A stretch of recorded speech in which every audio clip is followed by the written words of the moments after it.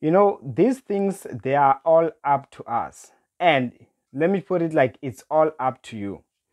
Anything that ever gets to you, it's all up to you. You give them, or you gave it an access. You know what I'm saying? And some things, when they are away from you, you also did something.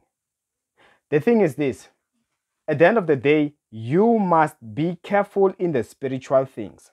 Your character, your behavior, your actions, everything you do, they're gonna prepare you for the future, and they're gonna open up doors.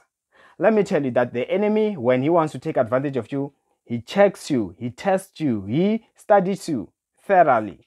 Even when it comes to good things, they study you thoroughly.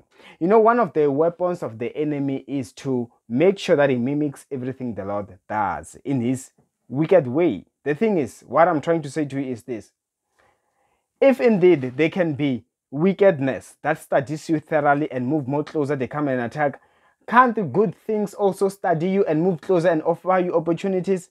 That is what we're talking about. In Jesus' mighty name, I pray. Any good thing that is inside of you, may it attract. May somebody see an angelic figure. May they someone move closer. May they see something divine. In Jesus' mighty name, let everything good about you never go to waste, but may it attract good things and opportunities. In Jesus' mighty name, amen. And of course, that's all I had. My details are on the comment section below. See you next time.